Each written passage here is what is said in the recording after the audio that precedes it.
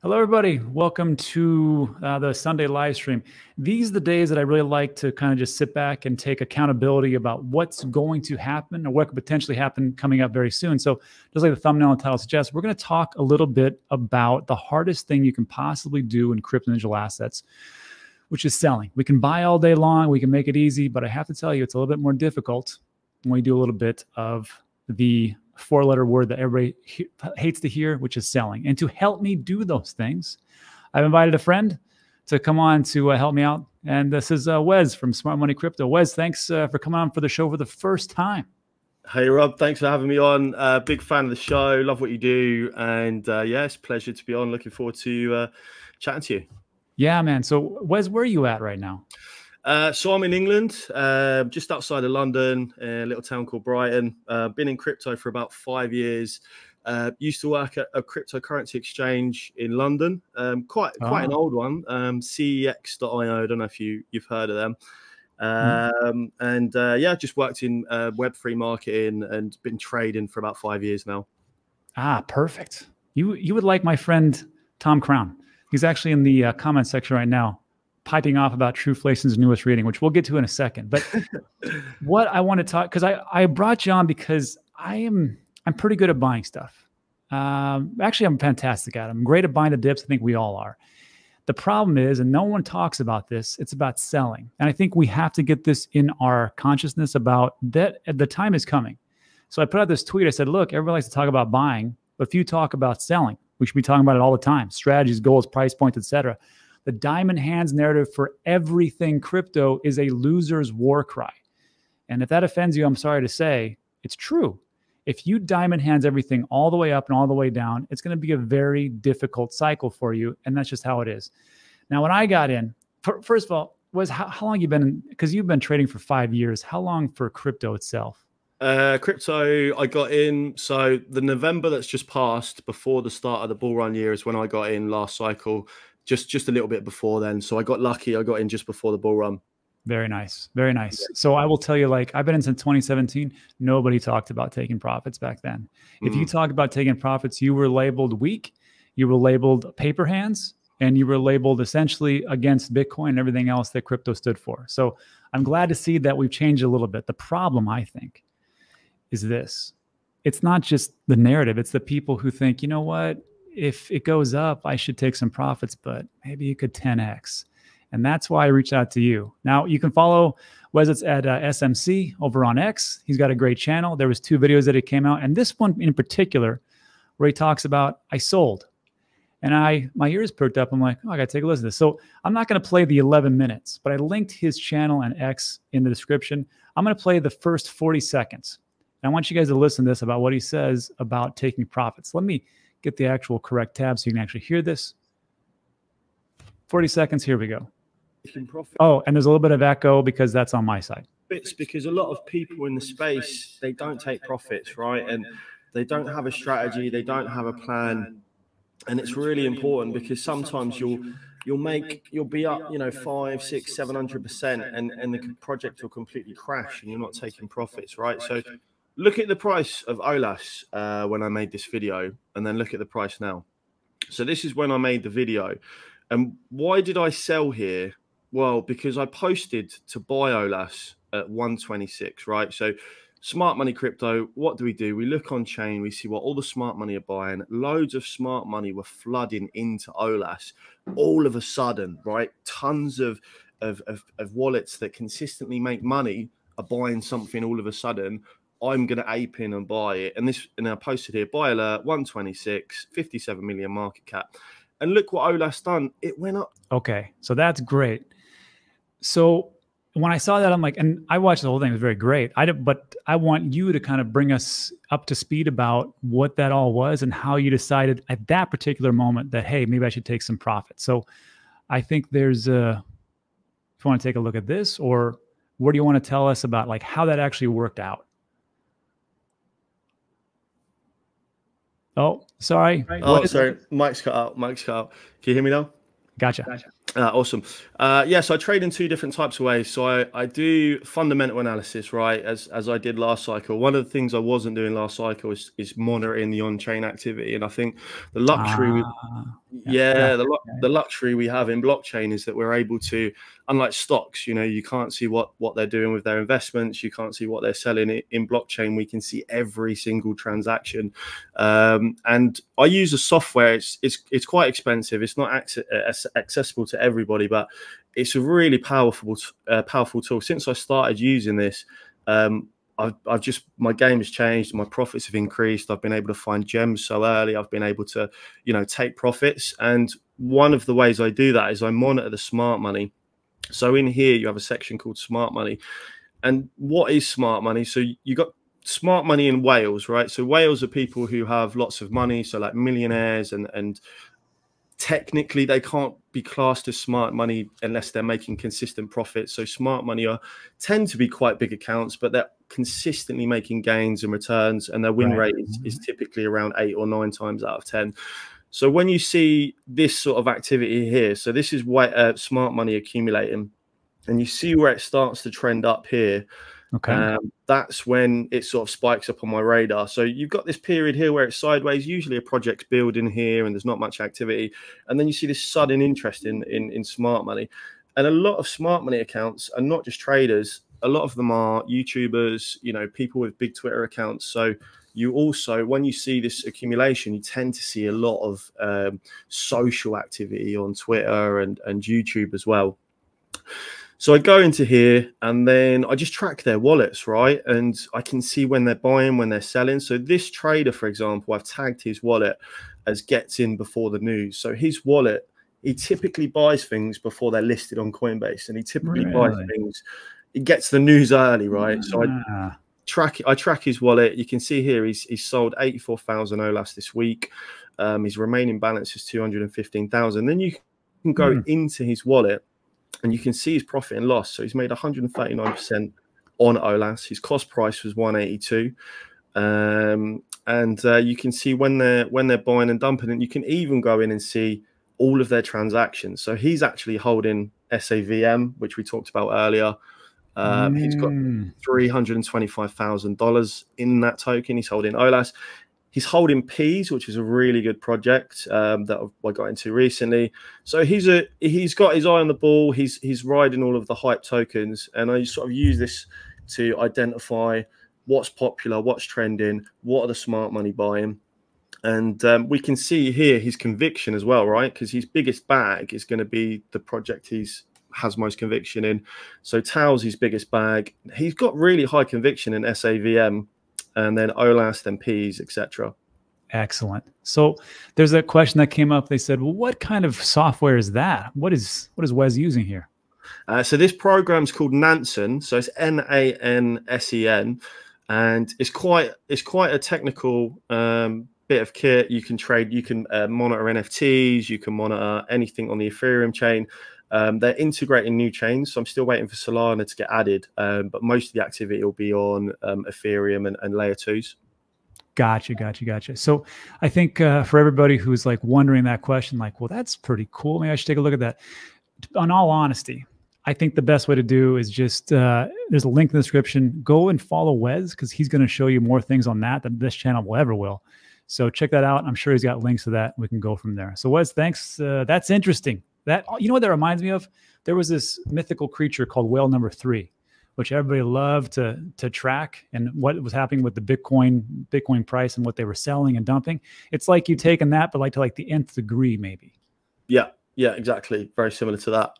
Well, that's a great segue for the next topic we're going to cover, which a trader just made a boatload of money on Satoshi VM by using a banana gun. No jokes. So we covered this yesterday, actually, because we did an updated DEX video about how to use a DEX. And for 2024, you took a look at Uniswap and Orca and Jupiter and different projects that actually work pretty well in different wallets. And one of the things that we did is we bought Satoshi VM live on the video. What I like about this, it's a ZK rollup layer 2 solution, and nobody paid me for this. Nobody paid me for the DEXs. I'm just telling you, it looks like a pretty good project. I like this total supply 21 million. And it's very interesting to me how it goes, but the very first day this launched, everybody got super bent out of shape because everybody was talking about it, which makes a lot of sense because looks like a pretty good project. And they're like, hey, everybody's dumping on me. And I'm like, what's your problem? What is the problem? Because the problem is, if you, just like we talked about, you double your money and you don't want to take any profits, depending on where you get in, right? So you do stuff like this, and then people are like, why is everybody dumping on me? It's because you didn't take any profits along the way. And I put this out, if you got in the very beginning, that's $6. And of course, people are like, I'm going to take some profits, and they don't do it. They don't do it. They don't do it. And then everybody's a victim. It's not the case, everybody. There's ways to do this. Like if I would have, because I didn't get in early, I'll tell you that right now. If I didn't, if I 2X, I'm taking my initial investment out, and I'm going to let the other money ride. Or maybe I take even more, like 120%, let the rest ride. It doesn't matter. But if you're making money, take some profits. There's a reason why I have that underneath me on my rules. The very last rule is take profits. And today, this is actually doing pretty damn good, $12. So I'm just going to ask you, how would you play this in this situation? Because like you just said, that whale is a pretty high conviction here. Would you hold out? Would you be like, if you're up 2X, what are you doing? Yeah, absolutely. So I can probably share. Let's have a look on chain at Satoshi VM. We can see the activity. Can you see this? Got it. Yeah, so here's all the DEX trades. So first of all, I look and see how much activity we have. And we can see on the right here, you've got 1 second, 1 second, 1 second, 1 minute. So we can see there's a lot of volume going through. That's the first sort of thing I want to see. How is the volume doing across over time? Yeah. Obviously, it's only been running 3 days, so we don't have much activity here, but we do have a hell of a lot of volume. I think this was doing over 140 million trading volume at one point. So there's hell of a lot of eyes on it. I'll then go to the token balances, and I want to know not just what the smart money are doing, but what's the spread. Do we have any dangerous amounts of tokens in specific wallets? And here we can see 30% of the supply is in 2 separate wallets. So a little bit of worrying, because I mean that's $20 million in one wallet. There's $18.6 million in that wallet. So this would be alarm bells to me. So first thing I would do is tag both of these wallets. And then I would add them to my Discord so we see all the transactions on these wallets. So if these guys start moving the money to Uniswap from these wallets, it's an alarm bell for me to get out or to pay attention. And what are they doing with this money? The rest of the spread's not too bad. We've got Uniswap 6%, 3%, 2%, 2%. Mexi have 2%. This isn't too bad, but this is quite alarming. So first of all, I want to check what these are. They might be staking contracts, but they don't actually look like contracts. They look like just standard wallets. But go into it, do some research, try and find out what they are. Then I'd look at the smart money. So let's see what the smart money are doing. We've got a mixture today. Let's look at the biggest holders. So Smart Dex Trader, someone put DCA'd in some more, 87K. This week, someone put 762,000 in. This guy we looked at earlier put 276,000 in. So smart money, you're putting considerable amounts of money into this project. Another nice trader here that I really like, tends to make profits a lot of the time, has put 65,000 this week, currently worth 77,000. So they're not up that much. That's another thing I like to see. You don't want to come into a project where everyone's up 300%, 400%, because then you're kind of behind the herd. So obviously this is just on-chain data. You want to go into the project.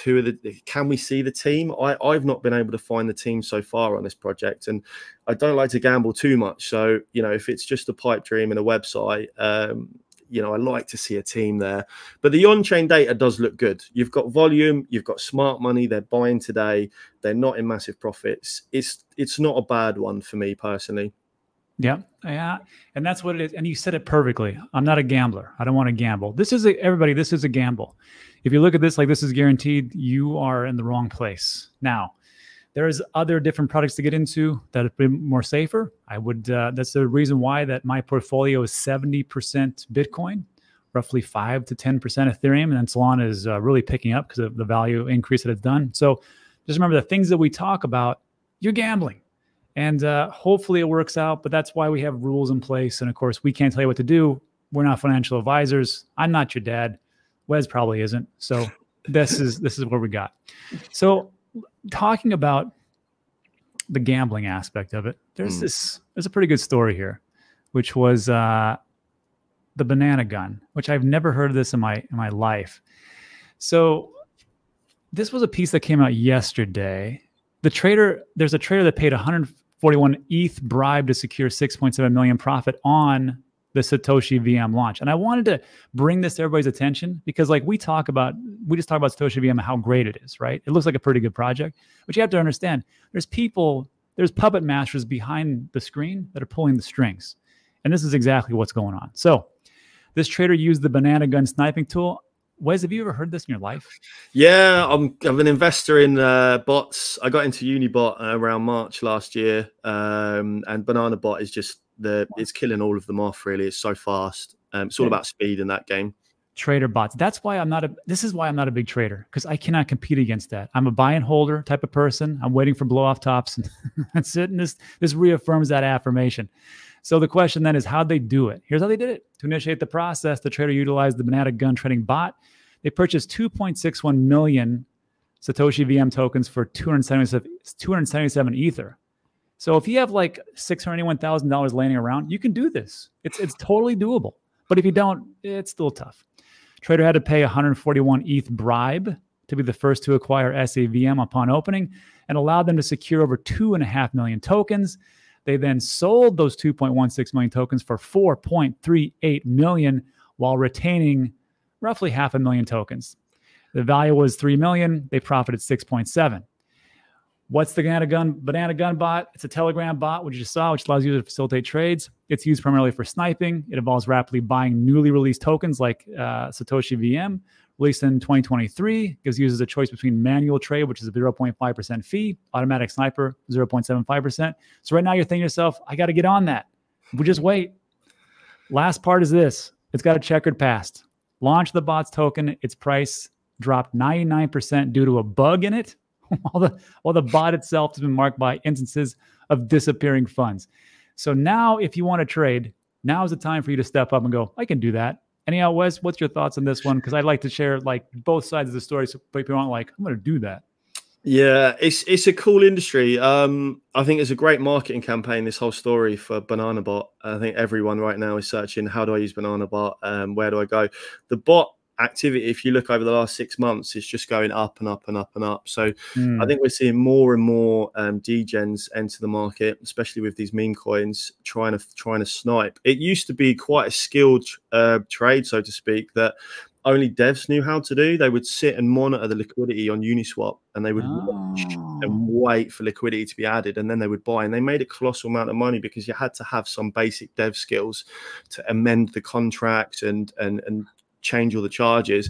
But now the bots eliminate all that completely. So you just literally type in the contract. So if you find out a new token's launching and it's going to be super hyped, you literally put in the contract into Banana Bot and just put your money in, and it will wait. And then as soon as the liquidity gets added, it will snipe it. The problem is you're competing now against thousands of other bots. So you get these people who are paying these bails to front run the other bots, and everyone's trying to front run each other with high gas fees.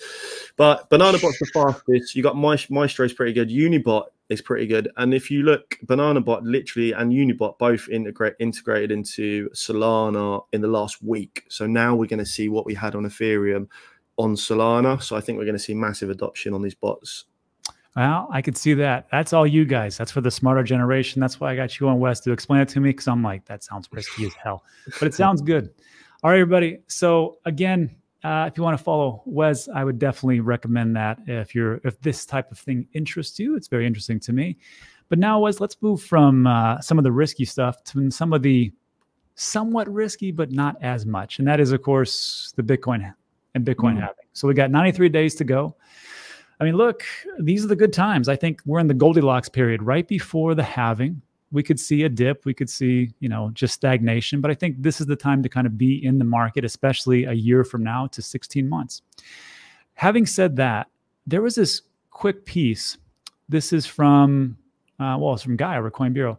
The CEO, Franklin Templeton, came on, and this is on CNBC. And she talked about Bitcoin, about why they got into the ETF market. Now, as a reminder, Franklin Templeton is a very old industry as far as institution goes, and they have 1.5 trillion assets under management. And a couple of things that they said, it's good to know, But there's this one last piece that really irks me. So I'm going to have you take a listen to this. These are the things that I don't think about a lot as far as like why people get into Bitcoin, but something that she even said that reminded me. So just take a listen. This is about a minute or so, and then we'll jump back.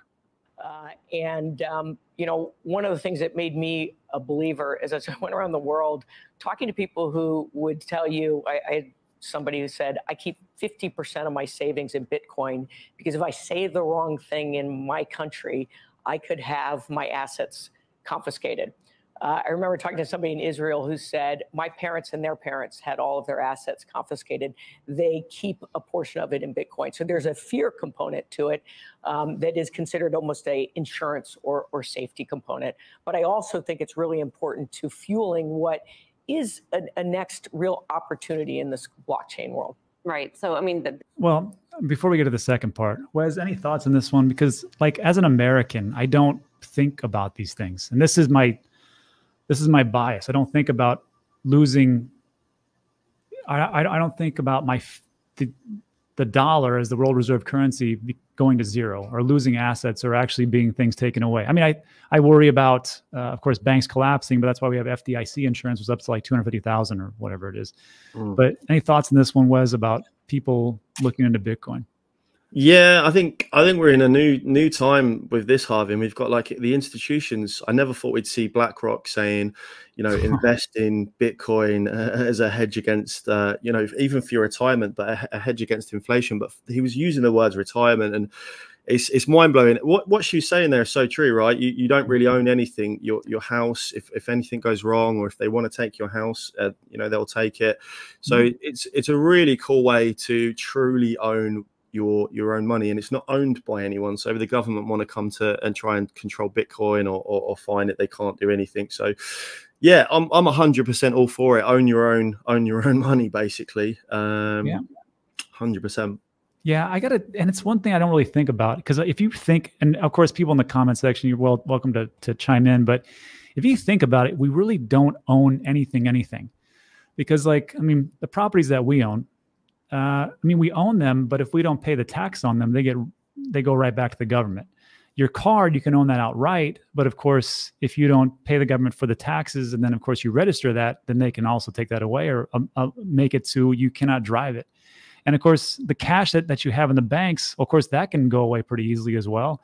And I know people will say, what about precious metals? I mean, that's one of the few things you actually own, but I don't know, like I have gold, my brother has gold and silver. We physically own that, but if you're keeping it someplace else, if you want to move that around, good luck. And of course, there's a lot of different things, even like electronic things. Like these days, like game players right now, I think it was, I forgot the gaming studio, but they came out and said, hey, you're going to own nothing. And that's just how it's going to be, because everything's going to be digital purchases, and you're not going to be able to actually own it if you want to take it away. And we are. So I think about all these things. I'm like, it's just true. We don't own jack anymore. It's just that's just a shame. So let's just finish up here. That's my little rant. Sorry, Wes. So this part right here is what I say, like the way things should be and the way things are going to be. Just take a listen to this. The scenarios that you just outlined, that's the case for holding Bitcoin, the actual, you know, you have the keys to the security as opposed to investing in an ETF, right? So there's a use case for both. For sure, but that still keeps a floor on the price, right? So it keeps on the floor on the price. And then if you've actually tried to acquire and deal with the keys, it's really complicated, right? I mean, I did it at one point, and then I was trying to actually figure out how to get back in, and it's hard. And so being able to open it up and have access to that through an ETF and just simply through your brokerage account is a much better way to access. I got to tell you, first of all, I would say the same thing. If I was offering an ETF, I'd be like, look, you guys can't figure it out. You're just too dumb. So let us do that, and we'll take care of you. No problems. Wes, what do you think, man? I think it's good for institutions who just want to have it like a stock, right? They just want to have it on their ETF portfolio. They don't want to mess around with digital keys and, you know, hardware wallets. And what if someone gets the key? And you got a lot of boomers who obviously can't even comprehend, you know, using a hardware wallet and connecting it to the blockchain and stuff like this, right? So I think it's good for institutions, and I think we will see money over time flow into the market. But yeah, for me, you know, in my community, I'm just like, not your keys, not your crypto, you know, look after your own. I've got 4 hardware wallets. That's how like crazy I am with security, different brands, different types, scattered around all over. So yeah, not your keys, not your crypto, 100%. That's a smart thing to, you know what? You mean you were the same person. Like I have 3 different types of wallets. I've got a Ledger. I've got my Tangent. Same. And I've got my Elipal. And the reason is because like, if we're going to diversify this much, why don't we diversify our hard cold storage wallets? And why not? Right. Especially 100%. If they, yeah. And then, you know, to get back to your point, like I said, like there's the way things that should be and the way things that are going to be. There should be, everybody should have their own keys. They should self-custody. And that's just the way it should be, because you should own everything that you are supposed to. The way it's going to be is like what you said, Wes. I mean, there's a lot of people out there like, I don't trust myself. I can't do it. Hell, so my family members can't even remember their password that they made yesterday for their website. So they're just like, I don't want to deal with it. And for those people, if you're here and you're underneath the umbrella, I'm happy. At some point, maybe we can get you on our side to self-custody, but hey, you know what? As long as you're here, I'm pretty happy. We'll go from there. And then lastly, before we do a little Q&A, Wes, I don't know what kind of time frame you got, but if we I got all the time, Rob. No problem. Sweet, sweet, sweet. Let's just talk about this, and then we'll do a little. People got a bunch of questions for you. There's one more thing I'd like to show you, if I could get the tech to work right. Yeah. X payments. X payments. This just was an account that was created a couple of days ago, so everybody knows. And you can follow right now. It's at X payments. There's a reason why Elon Musk and the team at X are getting money transmitter license. I think they have it in over 16 different states in the US, and they're trying to build that. But it looks like payments are coming. The question is, how is this going to look? And this is just us being dubious speculation. Wes, what do you think? What are they going to do for payments, and how's this actually going to work? Well, it's big speculation, right? I think Elon, he started PayPal, right? And I think this was his dream from day one, to have like this massive online banking social system, which he now seems to be rolling out. So I'd like to see, we don't know if it's going to be, what chain it's going to be incorporated in, if it's going to be, you know, if it's going to be crypto native, or as far as I've looked so far, but I've not seen too much information about it. But I think it's going to be good for the space, right? If it is going down that avenue, and we're going to see digital payments through Twitter, or maybe even Twitter integrated into the blockchain or something like that, I think it's going to be good news for the space. Yeah, I got to agree. And I think it's good for the space. I just don't know what it's going to be. I don't know, because everybody would say, well, it's going to be Dogecoin, because that's what he always talks about. But I'm not so sure, because before in Elon Musk's profile, he had 2 logos, essentially, X and the Dogecoin logo. And now if you look at his logo and Elon Musk, it's just like, I think he's the mayor of Trollville, and he has got this little goofy thing. So I don't know what it's going to be. There was a theory. The PayPal CEO was on MSNBC, and he said that on the 25th of January, they're going to roll out a new product that's going to shock the world. So people say, well, there's a combination between Elon and PayPal. PayPal allows crypto payments. Maybe they're going to do something or something. Who knows? But I will say this: if it's whatever they choose, I hope it's something that's in my bag. Because I'd like that to moon. But that's it for today, everybody. So look, if you like today's video, give it a thumbs up. Consider subscribing. Everything we talk about is time sensitive.